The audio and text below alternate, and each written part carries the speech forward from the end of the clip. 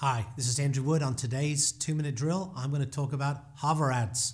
Yes, I know not everybody likes them, but you don't have to like them for them to be effective. A hover ad increases your ability to get somebody to click on it or to opt into a promotion by 330%. That's 330%.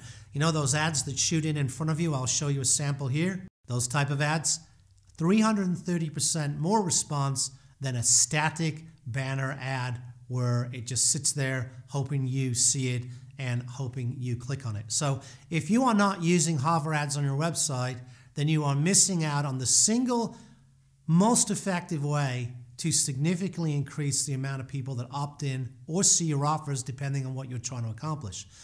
I would be changing out your hover ads at the worst every month. Every month there should be a new hover ad. New contest, new promotion, new opt-in.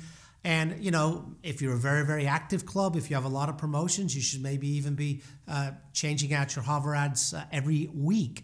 Now, I like to leave a promotion up for an extended period of time, so I think, 4, maybe even 6 weeks is enough. But you should really be looking at changing out your hover ads, like I said, at least 12 times a year. And if you're a very active club and you've got an event you're really trying to push, you should have a hover ad on there pushing next Friday's event, pushing next Friday's cookout, or whatever event you happen to have, because it is the proven single most effective way to increase clicks by 330% over a static ad or promotion.